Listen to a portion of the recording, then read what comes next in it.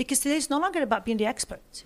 You could have the PhDs and the 30 years of experience. They're not relevant anymore. Yeah. A kid, 15-year-old kid could come and do your job much faster. So everyone needs to ask the question, am I relevant today? Or am I relevant with my skills for today's need? Yeah. Actually, I saw a research a report from the World Economic Forum that stated that kids in primary school today will have jobs that don't exist yet. So if anybody who's listening to us has a kid who is between 5, until maximum 10 years old, please stop asking the question what you want to be when you grow up.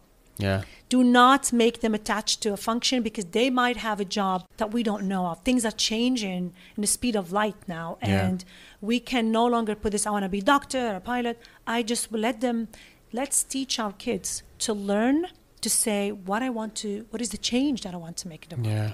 What is the seed of change I want to plant today to make the world a better place? By the time they get to that, they will find a way because the job is just the how.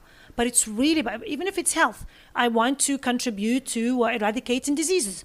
Okay, whether if tomorrow robots are going to make surgeries, then it could be a research and he could be operating robot rather than say, I want to be a doctor. Because we don't know how that medicine will look like. But it's really attaching or thinking about the change you want to make rather than the function of the job because it could be really detrimental.